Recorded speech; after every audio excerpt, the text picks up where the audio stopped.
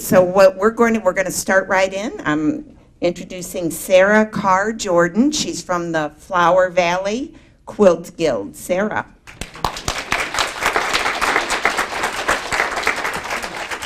Well, thank you, Peggy. I heard him say, don't touch the mic.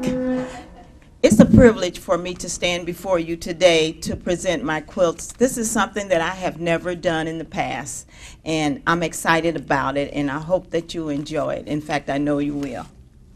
As she said, I am from Flower Valley Quilt Guild, which meets in Ferguson on Clark at Zion Lutheran Church every third Thursday night, if anybody's interested in coming out. And I am a retired nurse, and I've been quilting, my goodness, since 1994. What I'd like for you to know is that I started quilting with a friend. She's not here today, so I won't call her name, but we started together, and the very first quilt I made, which I want them to show, I got the pattern from Sofro. If any of you know that name, that's a very old name. It's upside down. It's upside down, but that's it. This is the first quilt that I made, and most of those pieces on that quilt are applique.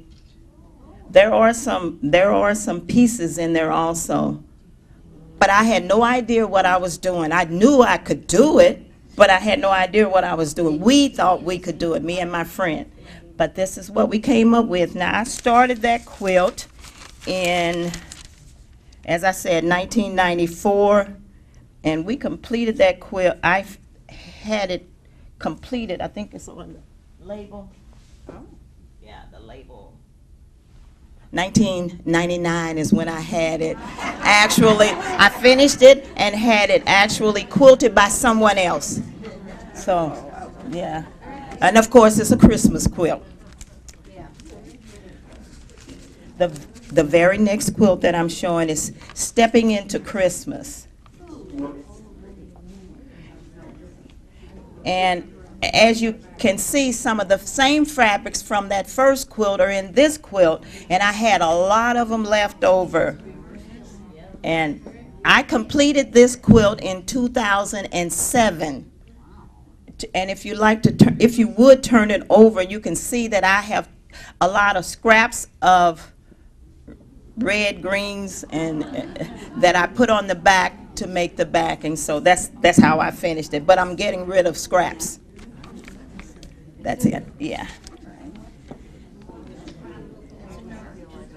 The very next quilt will be, it's called Abundantly Blessed, and it's a table topper.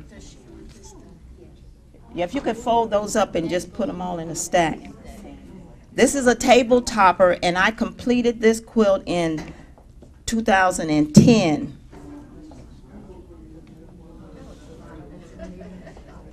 Yeah, you know, it's like a rag quilt, if you could look at it. And it may have, they're all, it's almost like an I Spy, if any of you are familiar with I Spy, but you cut out certain pieces and then you just kind of, some of you may know the name of that, like the cathedral window, very similar. Okay. The back, I put that on the back, and I said, well, since it's a table topper, I probably could turn it over in the fall and have it on the table with that coloring. The very next one is a Christmas card quilt. It's a card holder. I have a card. You can just show where that card how it would stick into the pocket of the quilt.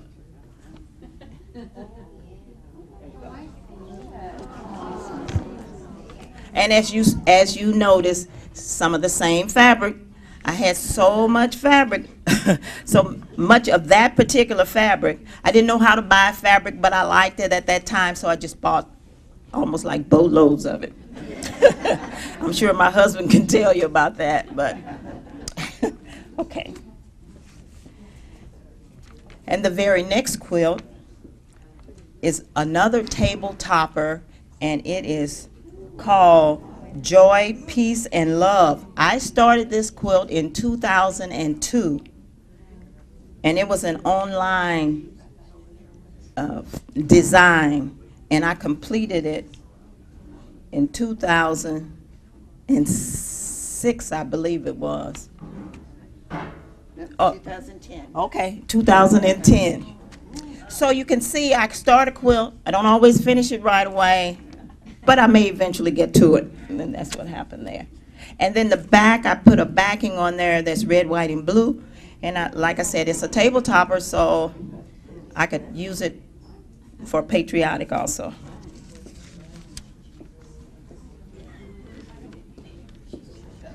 Let's try this one.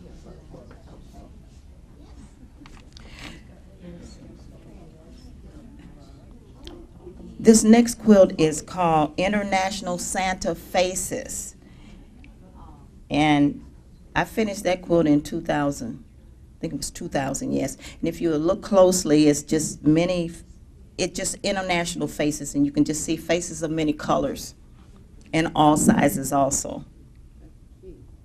Okay. And you may notice, I don't know if you can from there, but the sun, after hanging a quilt for a while, the sun kind of takes coloring out of a quilt.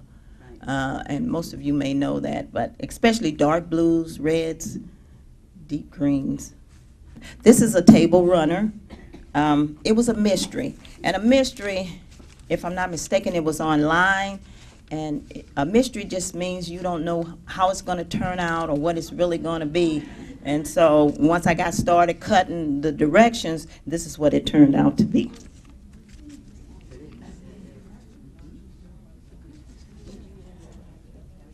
And this one, it's a Christmas wreath, and it's called snippets. It's a snippet where you put fusible web, put fabric on fusible web and cut out pieces and just let it fall where it may, and you can kind of work it around. So I worked it around in a wreath, and then you iron it on. And that's what that is. And then the center, it was supposed to be something else in the center, and I think I goofed. And so I ended up putting it on my embroidery machine and put Merry Christmas in the center. So. And this is Happy Trees, and it's a mini wall hanger. And I just recently finished that one last year, I think. Yeah. Okay, so what I'm ready for now is I have 3 unfinished round robin quilts. And that first one, round robin, simply means the center of that quilt, the first person starts with a center. And if you will see, this center of mine was an applique, floral applique. Then you pass that center to another person, and that person puts a round on it, puts a border on it, or a fabric around that center. Then the next person, and then you pass it on to someone else, and then they put a round on. And let me just point to it. This was what I did, and I put this on. Someone else came along and put this and this along. Then someone else came and put that on. You pass it along. And then this last one was placed on there. So again, that's called round robin. And as you see, it's not finished. And I don't know when. I don't know when. It's close. Oh, it will not round again, I can tell you that. If I finish, it will finish as the size that it is now. This is another round robin. And that's my center. And then I passed it, and as you see, there should be 5 more. I think this is one. I put this and this on. Someone else put that, then here, then there. Oh. Now, that just has to get quilted. It has to be quilted. This is not finished. But that's the end of the rounds to it. This center was my first quilt class. That was in 1994. And I just had it laying around for years. And when someone said, let's do a round robin, I passed it around. And this is what I got. But the center was mine.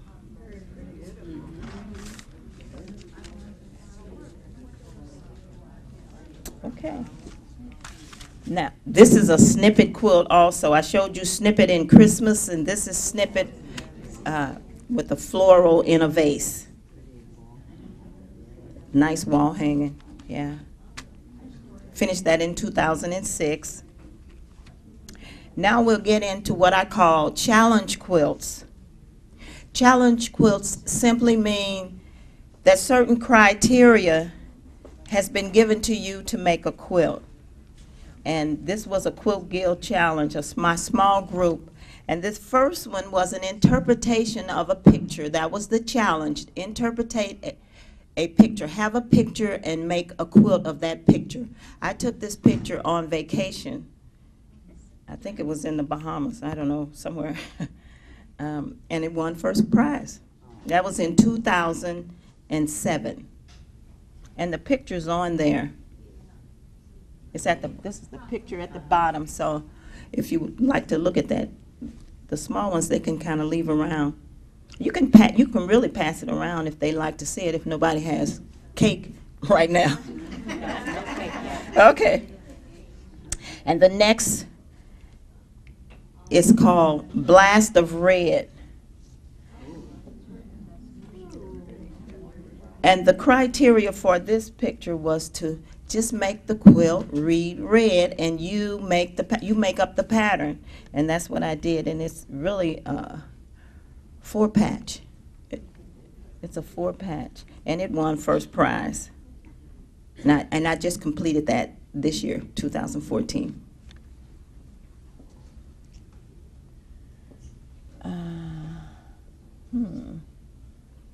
Oh, looking into the wild. This also was challenge quilt, and you know what? I can't remember what the challenge was, but I think it was to make animals, make it look like you were outdoorsy in some way. And so looking outdoors, and so those are windows, so looking into the wild.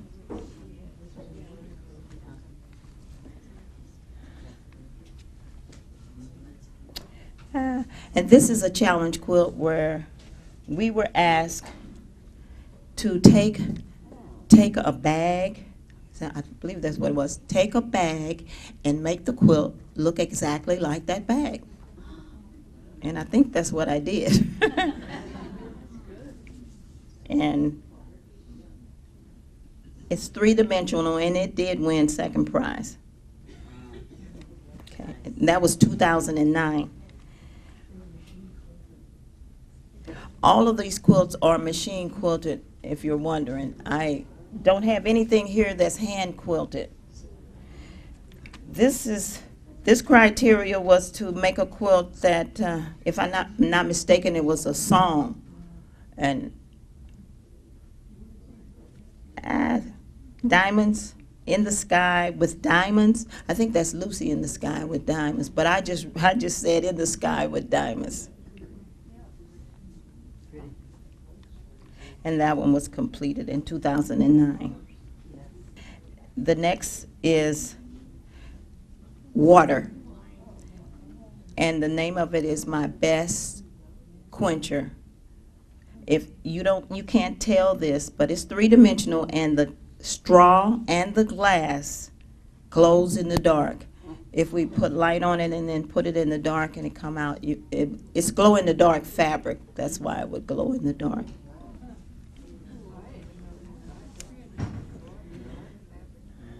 And this next quilt, and that's all of the challenges.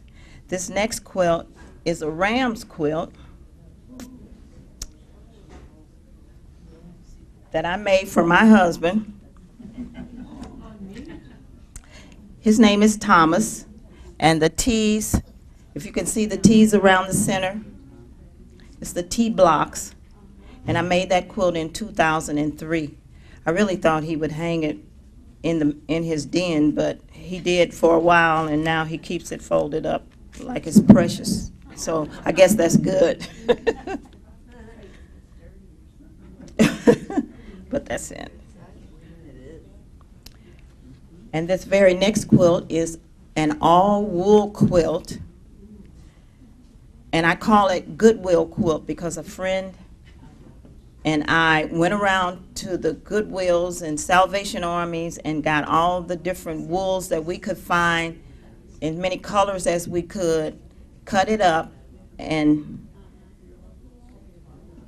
disappearing 9 patch. That was the pattern. We used this disappearing 9 patch, and what you see in florals came from my embroidery machine. So I embroidered different ones and then put it all together, and it is all wool except for the back. The back is cotton flannel, and it has thermal batting, if you're familiar with that. Stack and whack is a technique where you stack the fabric and then you cut it a certain way with rulers. And I've had that hanging in my lower level for quite a few years. In 2001, and this is the back, again, trying to use up some of the scraps of the fabric. So it's called Ocean Wonder. What is your backing? Your fillers? The filler is generally warm and natural batting. And as I said, on the wool quilt, I use Thermore, which is very similar, and it's a little lighter weight than the warm and natural. Sometimes I use 100% polyester, especially on the smaller quilts for wall hangings. But like this one is warm and natural in this. This is one of the international mystery quilts. Again, when I say mystery, when we began, we don't know what it's going to turn out to be. And since I was at a quilt shop, and it was called International Mystery Quilts, and it was a monthly class we were having, this happens to be Italian meatballs. So, yeah. Okay. This next quilt is another international mystery, flying geese, and it's called Canadian geese.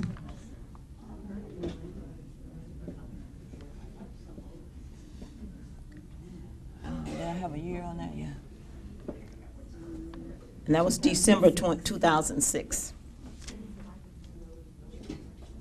And that's it. This is called French Rose Picardy.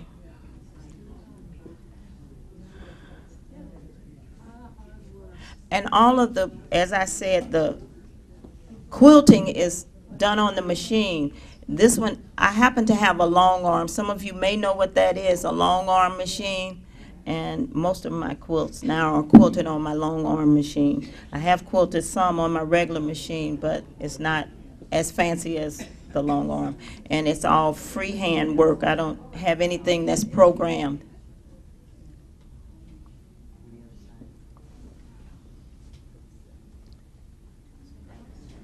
This next quilt is Mexican Stars.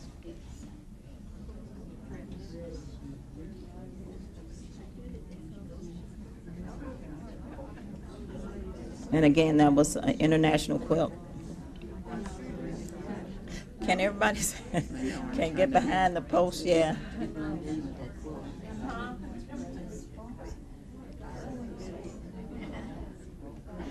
And then the backing, I had some fabric that looked like it would go with Mexican. So the desert, yeah. Very good. But it's Mexican Stars.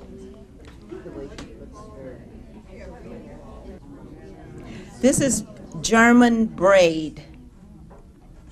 It's a fall row of leaves.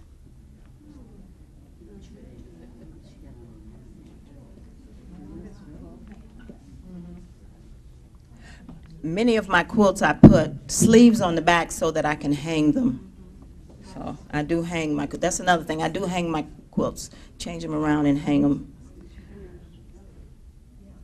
And did you do the long arm on this? Yes, yes, I did it. How long does that take? I can get a quilt done, I guess, if I concentrate in a couple days.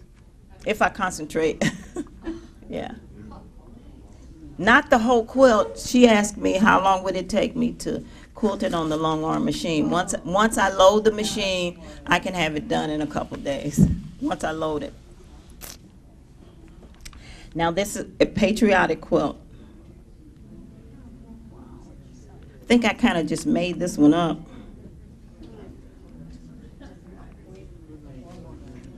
And finished it in 2005.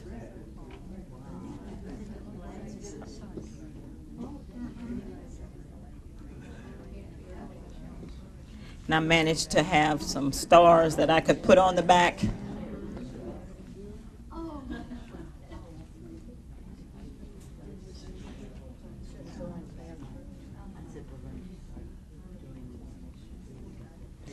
And this next quilt is a family reunion signature quilt.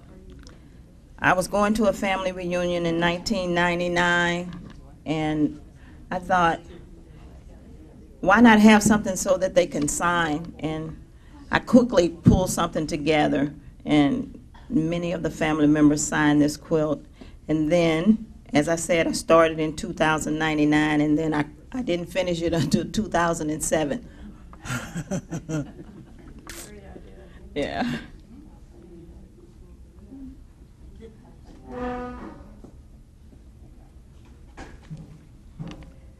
This next quilt, I started working on this quilt at a retreat, and it's called Circle of Stars.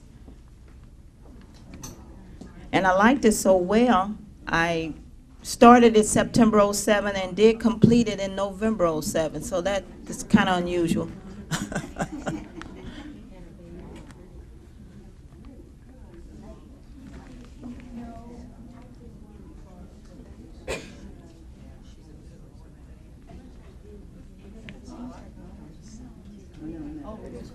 When I have lots of fabric, then I just put it on the backs. So. Now, this Irish chain was one of my first quilt tops. It started in '05.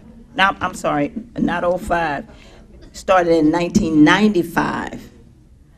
And then once I got my long arm in '06, I decided, finish that quilt you started in '95. And so that's what that is, which is some of the very old fabrics. But I thought I'd finish anyway. It's nice and soft, too. And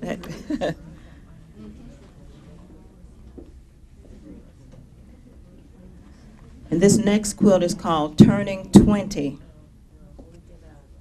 And that's a pattern.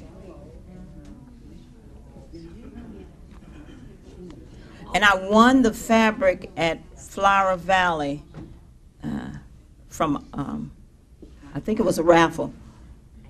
Drawing, yeah, and I won, and I was happy about that. I don't usually win, but I won that fabric, and that's what I made with it.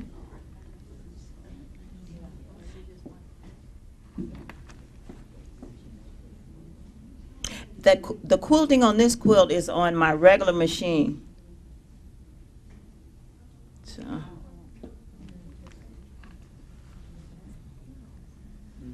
Now this next quilt, this is a prize-winning quilt. I haven't won a prize on it, but I think it's prize-winning.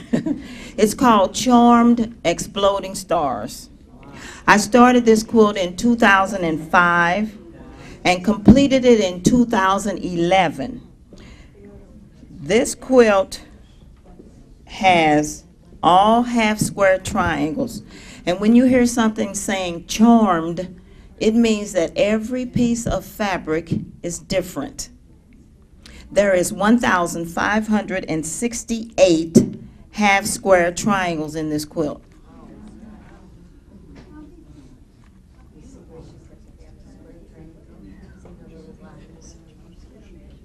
And that's why I say it's prize winning to me. This is a fence rail, 5-strip rail fence. And I started this quilt in 2002 and completed it in 2008.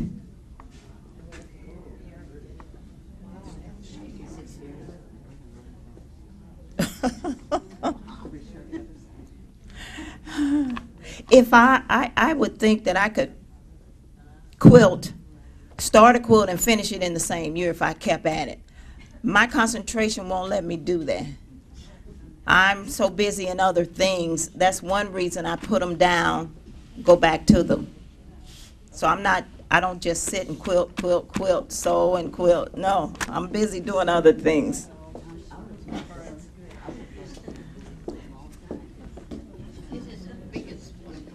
Yeah, that's one of the largest. This quilt is called Shuffle Quilt. I started it at a retreat in 2013, and believe it or not, finished it June 13. So I had a little more time right there on that quilt and got it done sooner. Yeah.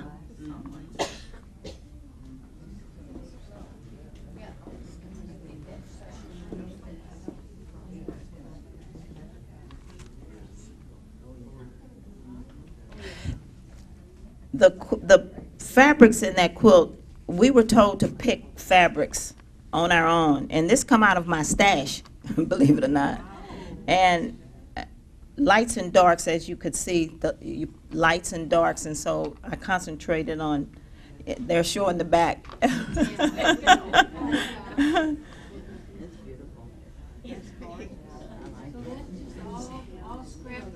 Those are all scrap pieces that I had. I think it was 10 whites, 10 lights, and 10 darks. And they're all half square triangles. They just happen to be much larger than what you saw in the star quilt over here, the other one. There's 800 half square triangles in this quilt.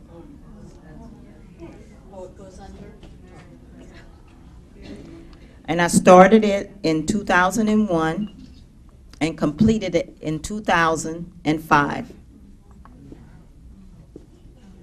And the quilting is not my quilting on this one. I sent this quilting to Laramie, Wyoming, and a friend quilted it for me.